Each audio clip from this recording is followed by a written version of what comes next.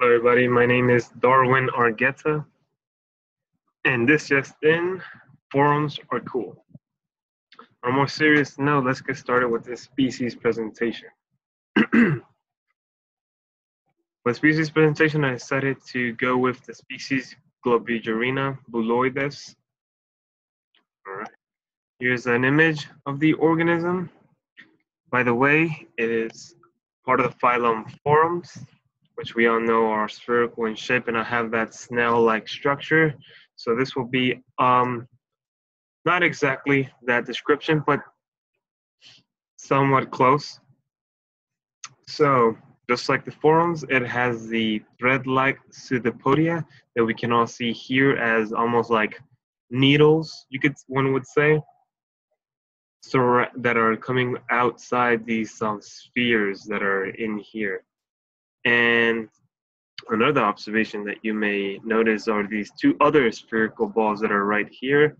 And these are actually its daughter cells, which we will talk about later on in the presentation. And just to point out, this its shell is actually made out of calcium carbonate.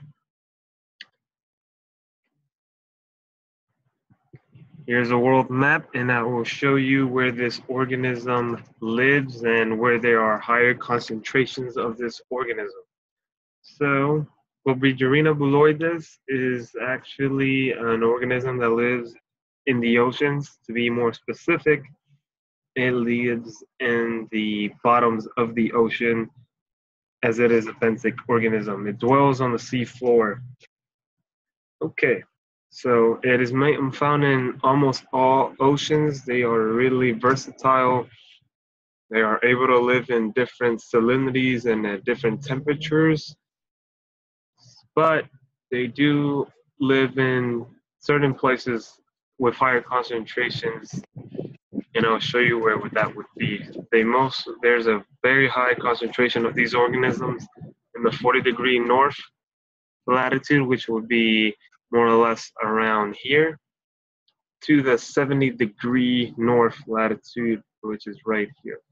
So this organism lives almost in all the oceans, but there are higher concentrations in this general area right over here.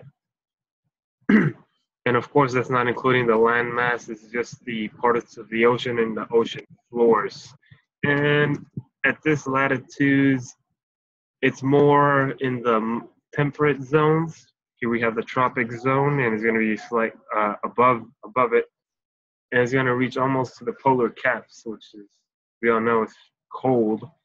So the temperature that they live between in is about 0 degrees Celsius, which is about freezing, to about 20, 21 degrees Celsius. So they do live, the higher concentration of them do live in cold waters.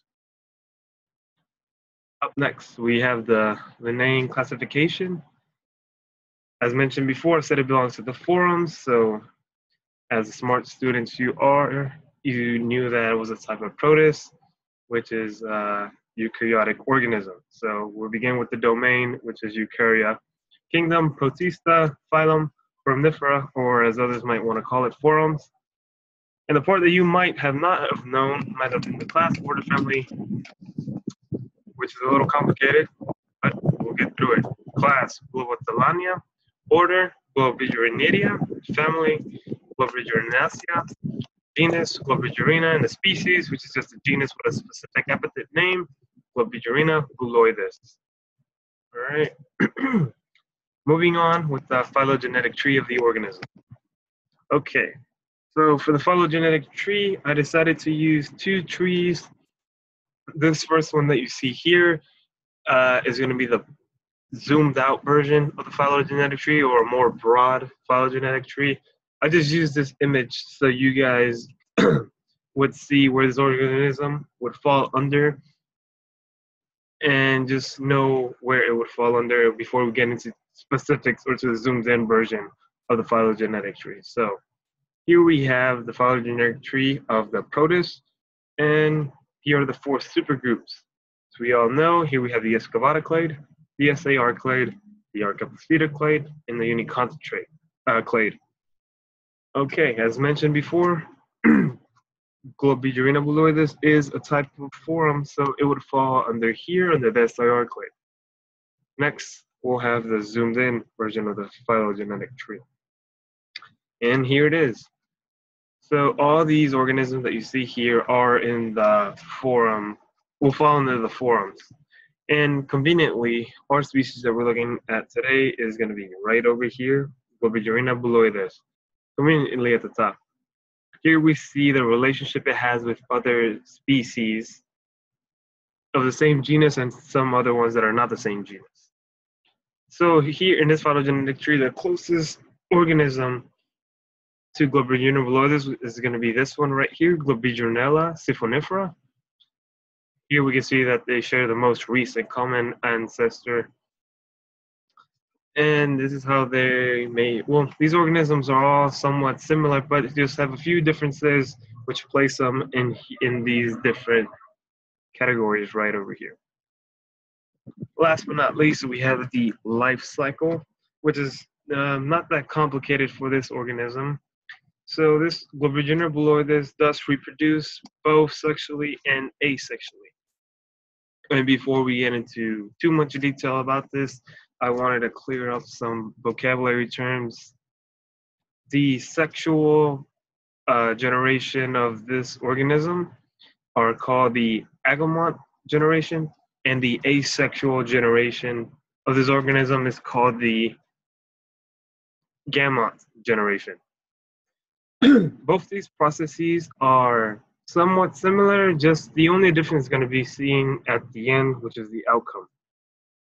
Why don't we begin with the life cycle, sexual life cycle, sexual reproduction. Okay, so once this organism has reached a certain maturity, the cytoplasm withdraws back inside its test or its shell, as others might want to call it.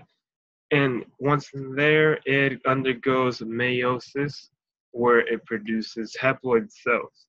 Now, these haploid cells are then secreted outside the organism, where they later fertilize with another haploid cell from a different organism, which fertilize and produce the zygote, which undergo several rounds of mitosis to produce another organism.